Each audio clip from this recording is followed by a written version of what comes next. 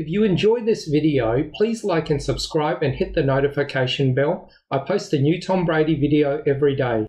All right, so Rams-Bucks will be the early game on Sunday, right? Speaking of rematches, Rams and Bucks from Week 3, where L.A.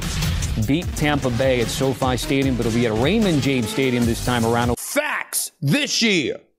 They got the number 2 offense in points, number 2 offense in yards, number 1 offense in passing.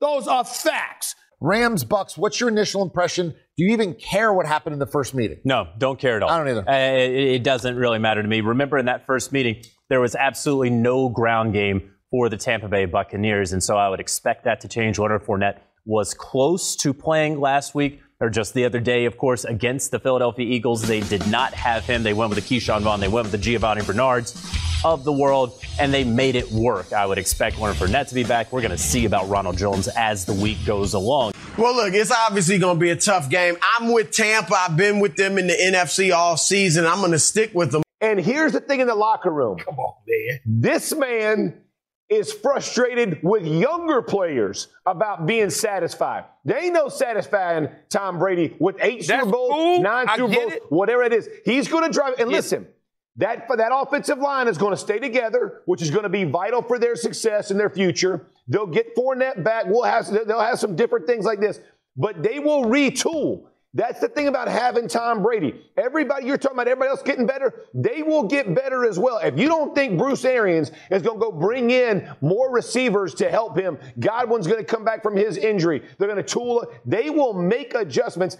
He understands how to win with Tom Brady. Well, I mean, because Brady, one would think, would exploit the depth problems the Rams have at safety in a way that the Cardinals didn't even, attempt, it seemed, yesterday, or weren't able to pull off, right? I mean, how about that as a problem? Like giving Gronk and Brate and Howard a try in between the hashes over and over and over again.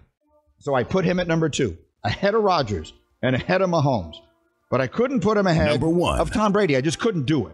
Because I am less confident that Brady's team is going to win. I am less confident that his offensive line is going to hold up against the Rams.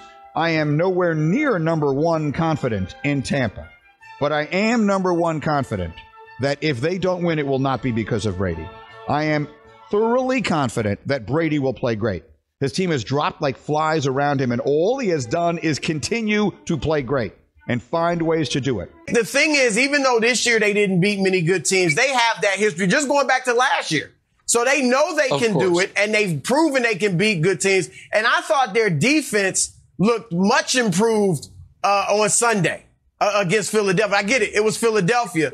But having all the guys, Shaq Barrett, JPP, all these guys back, I thought they looked much better, much fresher, and much tougher on the defensive side of the ball. This guy's play has not dropped off even a little bit. Even a little bit. So I do not expect it to all of a sudden tank. And listen, this is the most driven player in NFL history, man. Cool. Like, this cat puts the best. He gets the best out of his guys. Okay. So is the Super Bowl a team goal or he's going to get the guys around him to play better, Key? Come on, man. And whether it's Gronk or whether it's Scotty Miller or whether it's whoever, Cameron Brate, whoever the hell it is, he needs to find. He does it. I don't expect this to be the same game. I expect this to be a little bit more of a defensive battle. Certainly feel a lot better about calling this a defensive battle based off of the most recent games these two teams have played. When you look at Todd Bowles' defense and how they took care of the Philadelphia Eagles in the wild card round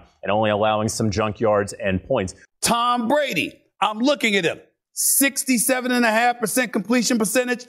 5,316 yards of career high. How many is that? How many is that? 5,300. Okay, 5,300. That's right. 5,000. Hold on. 43 touchdowns. 16 interceptions. And by the way, excuse me. What does that have to do with the Super Bowl? Hold on, wait a minute. You said you think. That is not fact when you say you think the Rams are going to beat them. That is not a fact. That is speculative. The Cowboys are going to get better. Put it this way, Stephen A. That is put it this way. Cam, I want to throw this at you because Nick brought up the Rams, and the Rams beat Tampa Bay this year in the regular season. You guys have owned Tom Brady and the Buccaneers in the regular season, and last year he didn't play well against you. I think he had 5 interceptions in the 2 games in the regular season against you guys. But then in the playoff, he had 2 touchdowns, no interceptions. Did you see a difference in Brady in the playoffs versus in the regular season? And what do you think that, if so, what does that mean for the Rams coming up this weekend?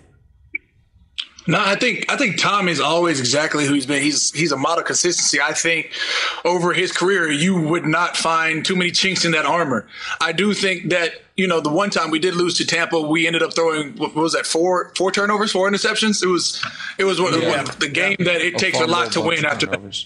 And, you know, when we think about a team game, I just think that Tom Brady, it's hard to go against him. I do think it's going to come down to a battle of who's pressured more. I think Shaq Barrett, I think Vita Vea, I think Ndamukong Suh is a formidable D-line front. The question is has Tom Brady won his last Super Bowl? The answer is absolutely not.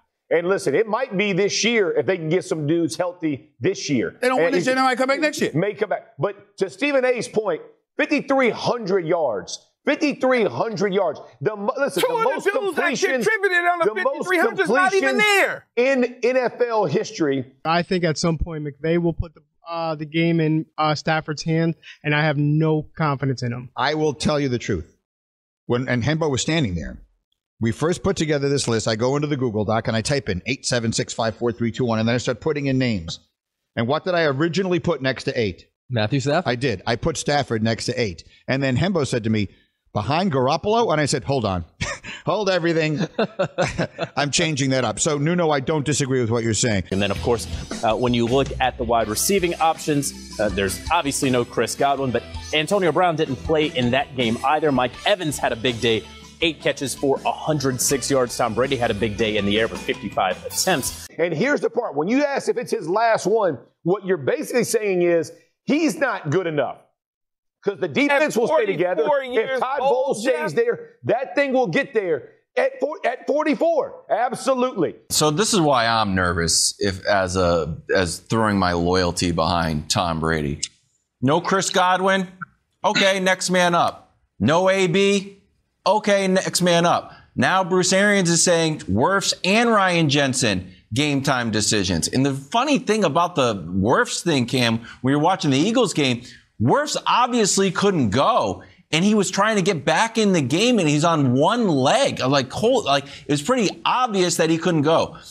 At what point do you think there's just not enough, depth of the Bucs where they are vulnerable to just being taken out by the Rams? I'd only simply say 2 things. 1, Tom Brady.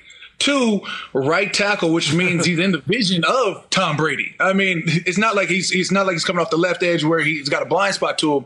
It's rushing on the left versus right tackle. You're in the vision of a quarterback the whole time, so that's something that he can overcome.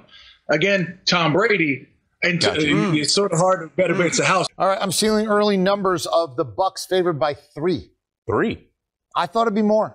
Making a case for the Rams to win this thing. What's your initial first just gut visceral reaction? Mine would be Bucs. Our analytics say the Bucs are going to win the Super Bowl. Vegas. I don't care about no dang analytics. And I personally think Tom Brady is the J-Lo of sports, so he just keeps getting better and better. So I don't really want to hear it, Keyshawn, because he's better at whatever age than he was at 30, just like Jennifer Lopez. That's it for this video. I post a new Tom Brady video every day, so please like and subscribe. That way you'll always have a new Tom Brady video to watch every single day.